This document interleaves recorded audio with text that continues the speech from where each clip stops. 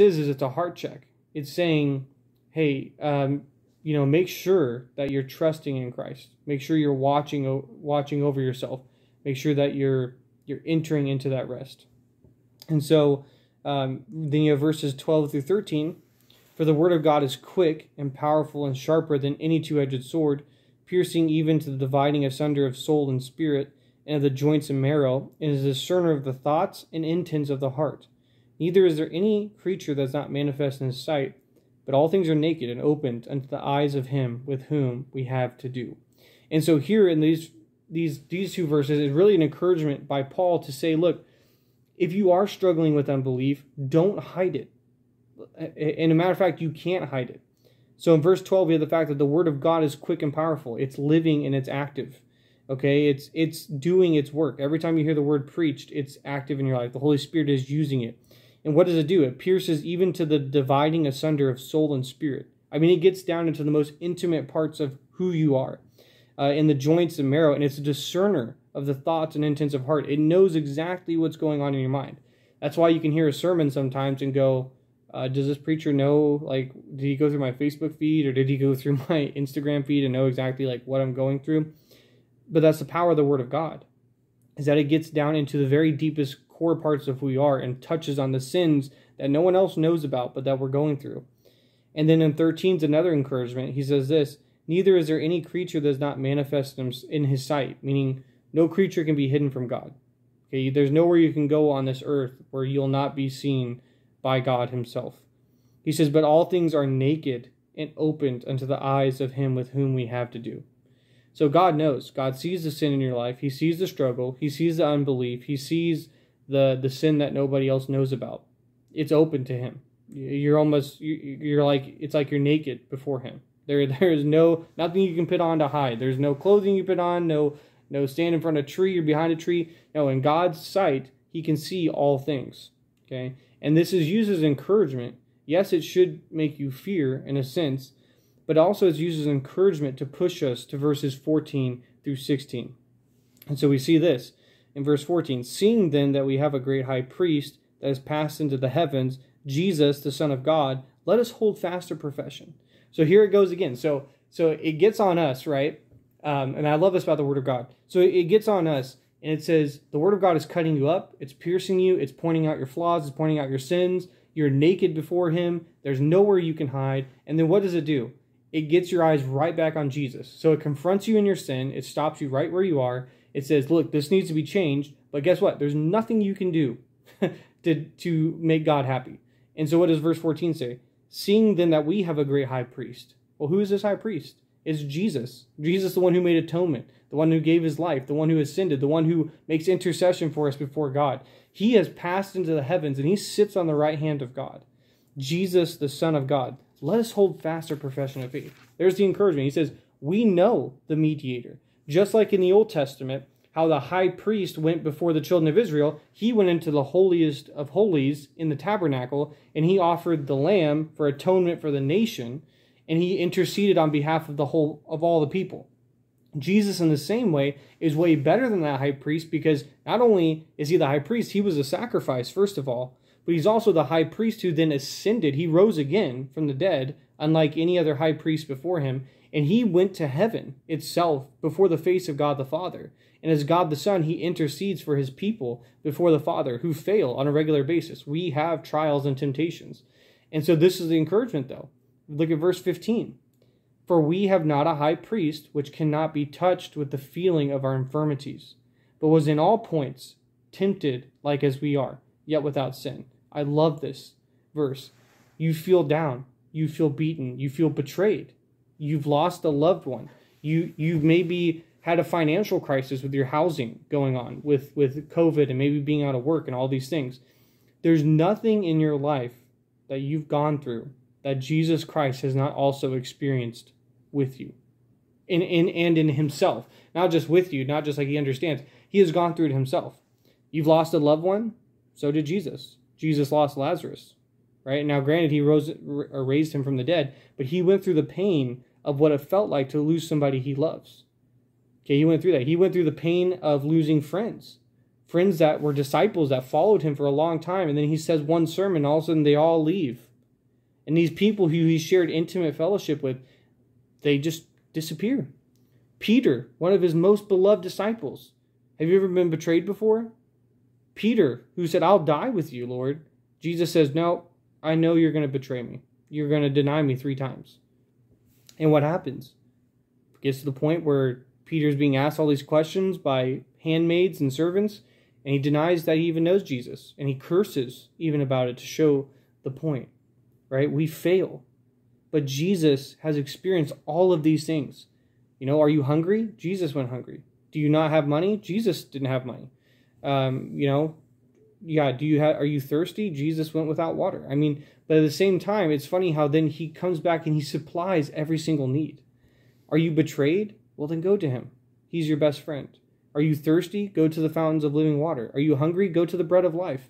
I mean, everything that we could need is found in Jesus. He truly is the high priest who not only intercedes for us, but he himself, because he took on flesh, went through everything we do. He's felt and experienced life just like we do. He's felt all the pains, the sorrows, the joy, the happiness that life is, the ups and the downs. And he says this, but he was in all points tempted like as we are, yet without sin.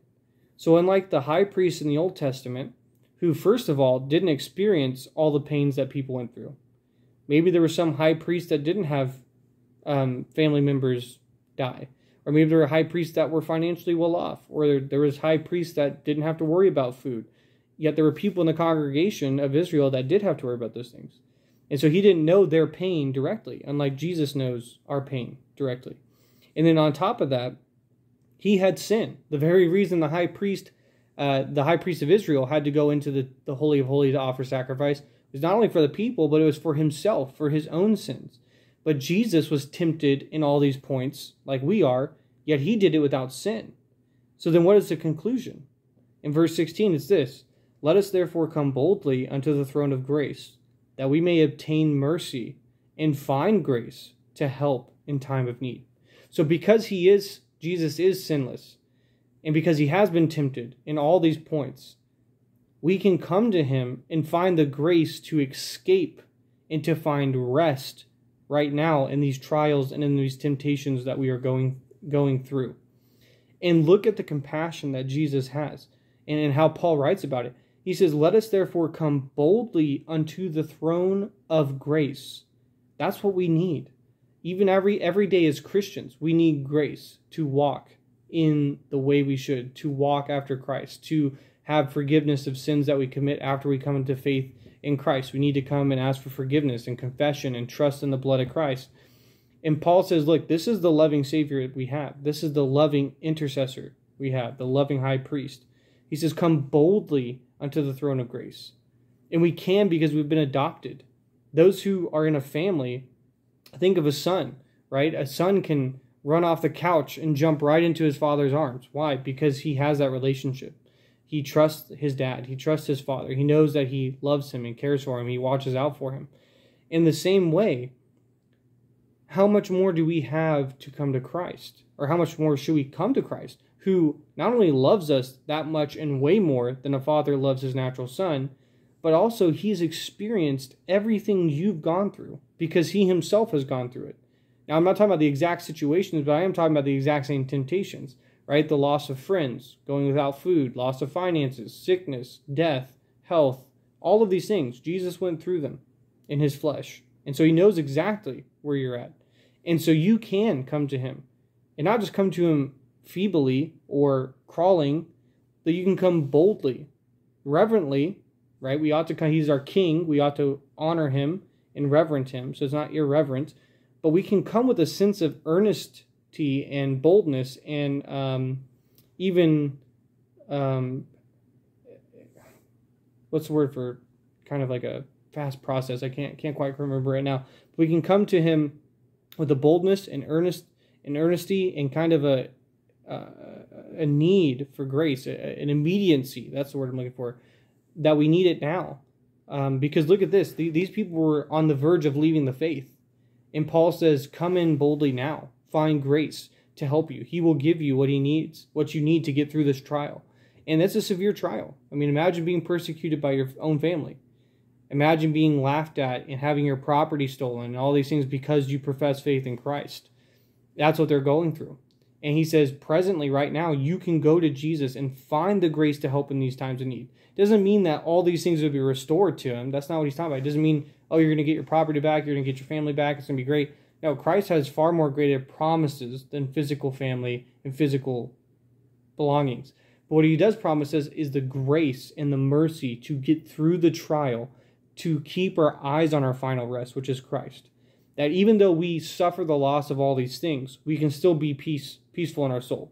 Why? Because it is well. Our sins, which were many against God, our offenses, which were piled up to heaven, have been wiped away. And Christ now is our Savior. He is our rest. He is the way we have access to the Father. We have been adopted through him. His blood has cleansed our hearts and our minds and has taken away all of our sins and the handwriting of the ordinances that were against us. And he took them and nailed them to his cross, taking them away. And God has forgiven our sins as far as the east is from the west. And that's the peace we have. That's something that no man can ever take from us, regardless of how much they do. If we keep our eyes on the Savior, if we by faith continually trusting in the simple promises of the gospel, that yes, you've sinned, but Christ came to be a Savior of sinners. And so I hope this has been encouraging to you guys. I really hope that you, if you're struggling with something, even talk to me in the comments. God gives fellowship also as a way to be an encouragement. But I'd say, if you're going through something serious, there's no one that cares more. And there's no one that knows more of what you're going through than Jesus himself. So you can go to him in prayer, seek him, go boldly, and go persistently. I think of the man who, in the Gospels, who needed bread from a friend because he had a friend coming out of town. He knocks on his door and he says, hey, I have a friend, but I don't have any bread. Can you give me some bread? And Jesus says, even though that man will not get out of bed because he's his friend, he will get out of bed because of his persistency. So he'll keep knocking and keep asking until he gives him bread. And Jesus says it's the same way. He says, ask and ye shall have. Knock and it shall be opened unto you. So don't just pray one time, but pray fervently. Pray constantly. Pray every day if you're going through something like that. And ask him for the grace. And the thing is he will give it to you. He wants to.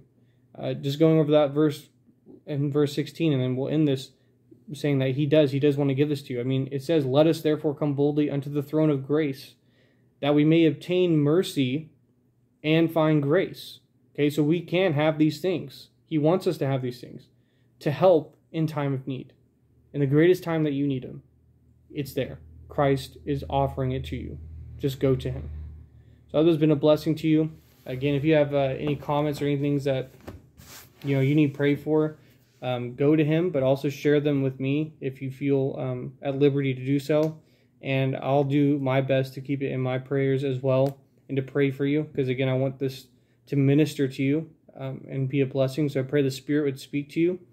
It's probably a little bit late now to say this, but I probably have to upload this in 2 parts just because of how big the file is. So if you stuck with the teaching this long, I do pray it's been a blessing to you, and thank you again for that.